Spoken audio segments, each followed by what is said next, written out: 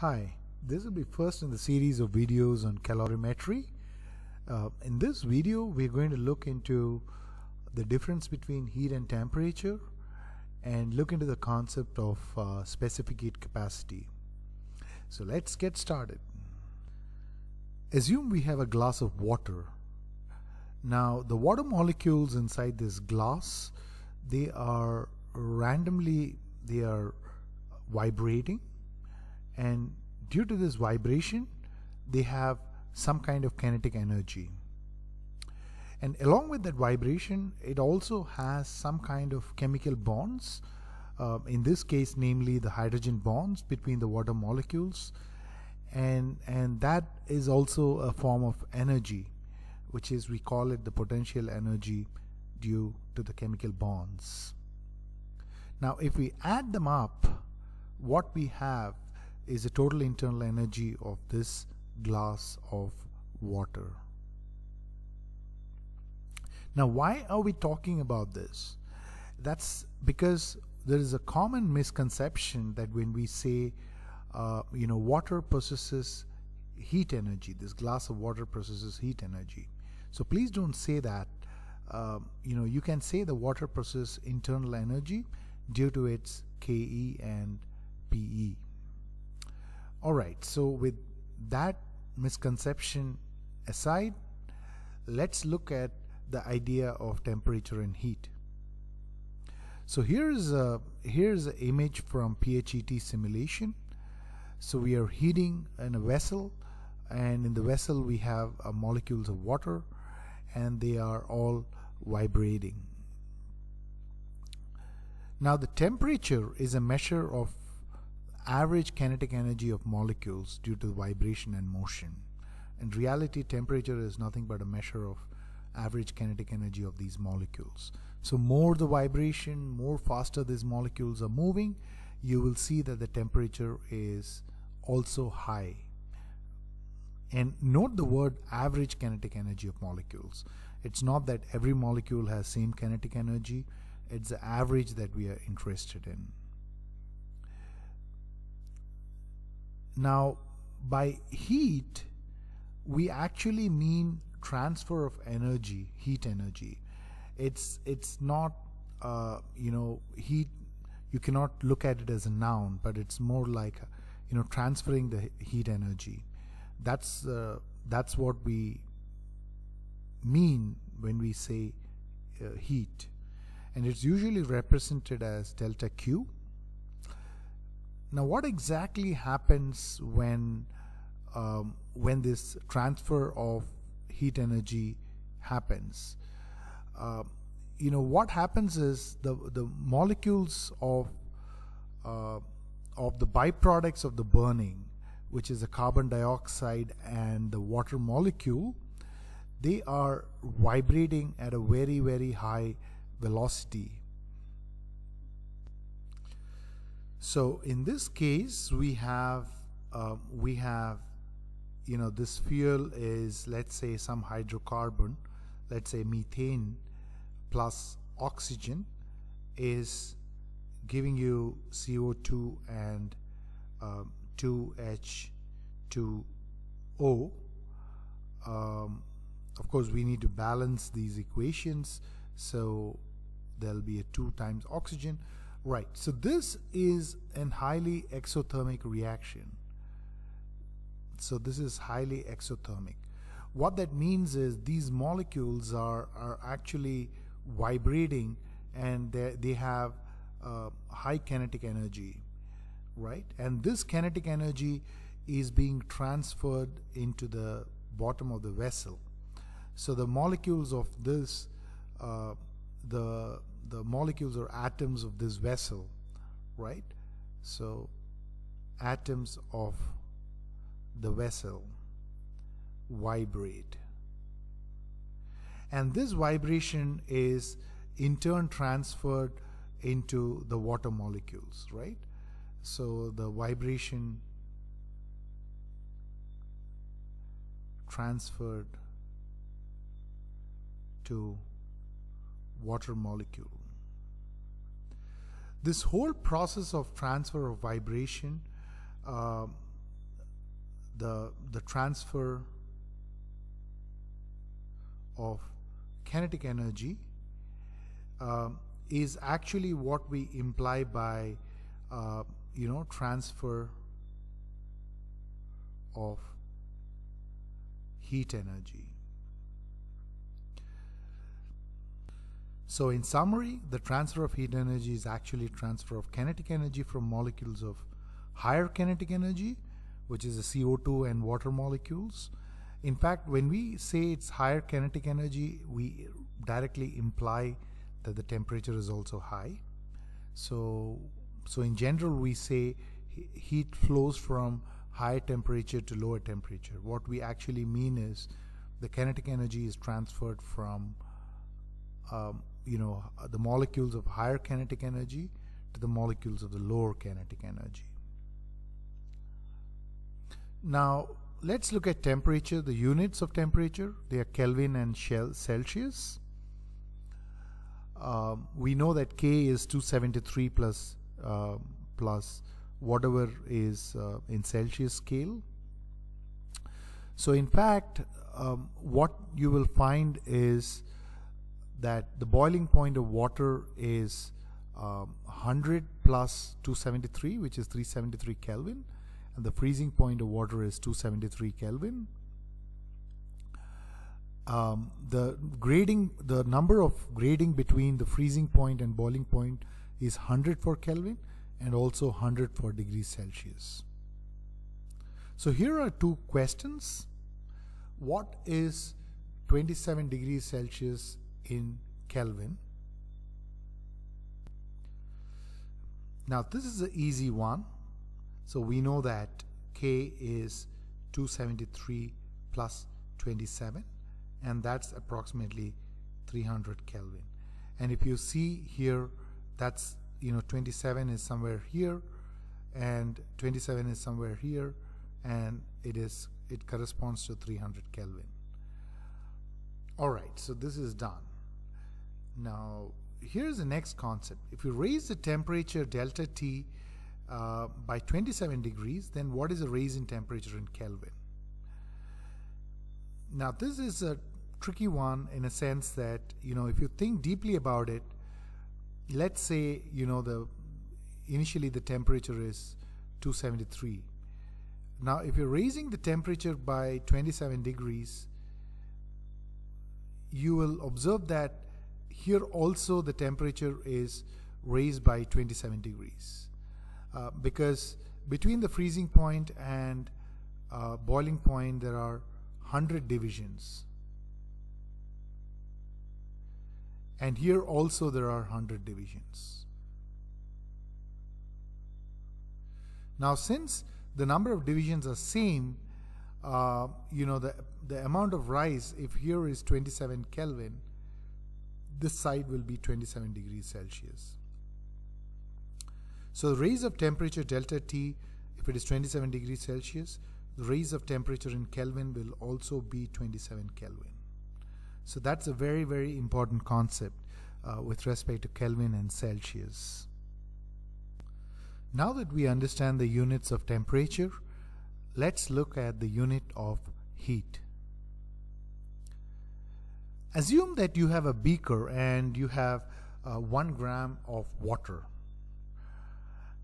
and you're burning in a Bunsen burner or a candle to raise the temperature of this water by 1 degree Celsius.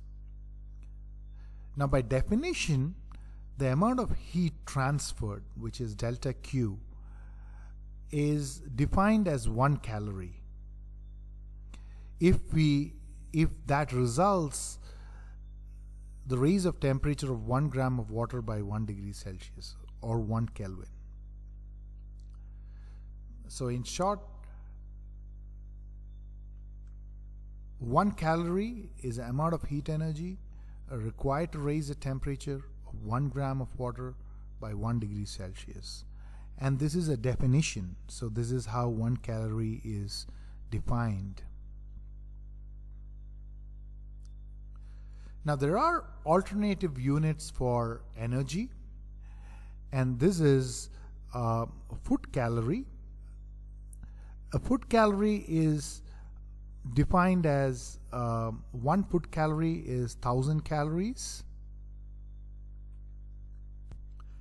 Usually foot calories is written as, you know, big CAL. So if you look at behind your food packet, it may be written 50 CAL, and that's you know, I don't know, it's some ways of cheating, because this actually amounts to you know, the amount of energy we are talking about here is 50,000 the small CAL, which is the normal calorie which we have defined. So you can imagine that it's the amount of energy required to kind of raise maybe you know 10,000 or 50,000 grams or 50 kg water by 1 degree Celsius. So you can imagine that's a lot of energy. Okay, so now coming back to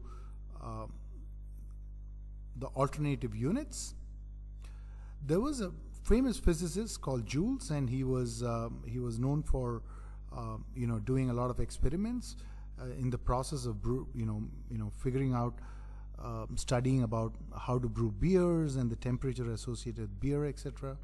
In one of the famous experiments, he dropped a weight and let it fall down by a distance h, and this resulted in the stirrer getting stirred, and due to its motion, the temperature of this water increased.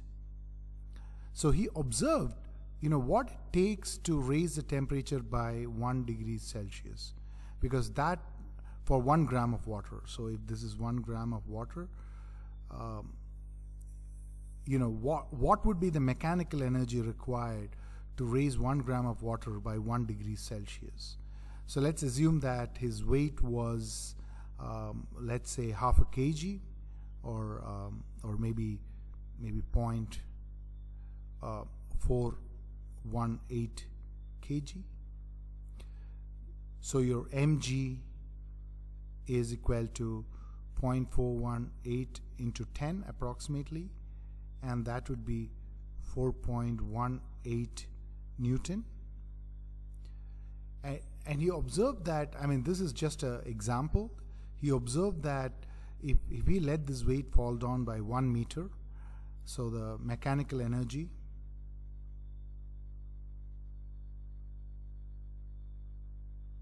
is mgh, that is 4.18 into 1 meter, that's 4.18 joules.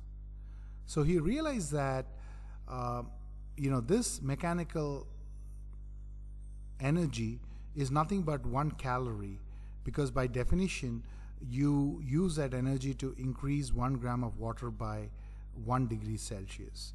So in short, you know, we have a mechanical equivalent for energy, which is 1 calorie is 4.18 joules. By the way, you know, you don't need to know about this experiment. It's interesting. It's an interesting snippet, so that's why I added. But from your exam point of view, this may not be necessary. So here for the experimental observation.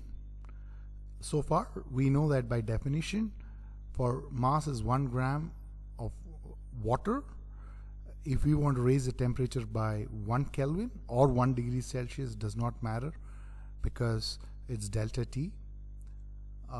Delta Q is defined as 1 calorie.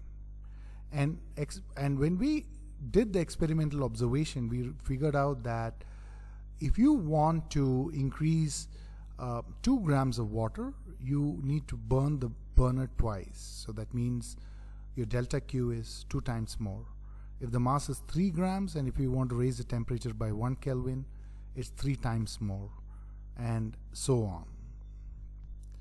Or in other words, you know, for 1 degree Celsius rise, if you have 1 gram, you need 1 calorie. If you have 2 grams, you need 2 calorie, and so on. That's what this means. Delta Q is proportional to M. So it is also observed through experiment that delta Q is proportional to delta T.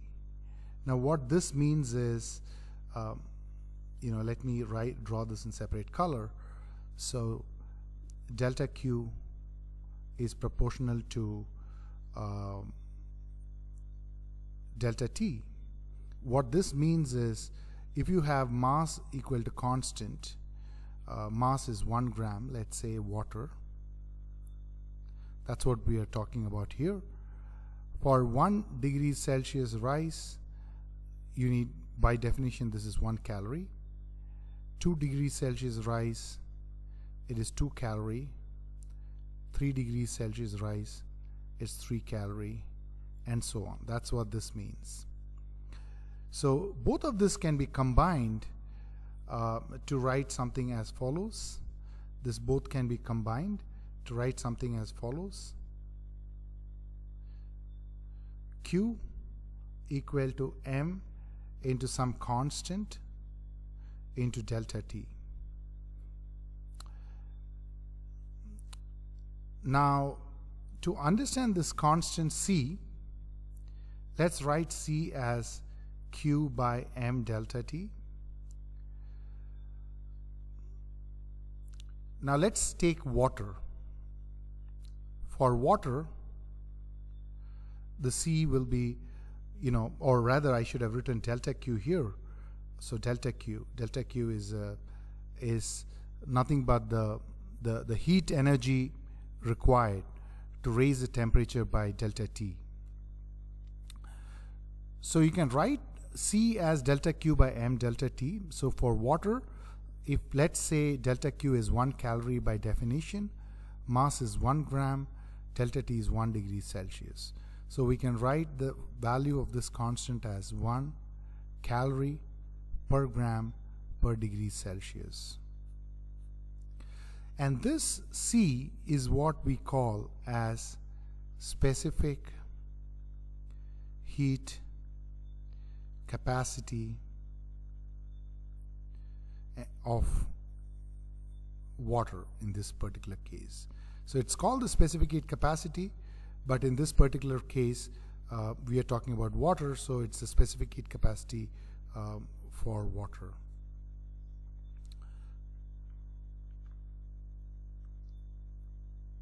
So in conclusion, we can write delta Q as MC delta T, and specific heat capacity of water is 1 calorie per gram per Kelvin. It can also be written as 4.18 joules per gram per Kelvin.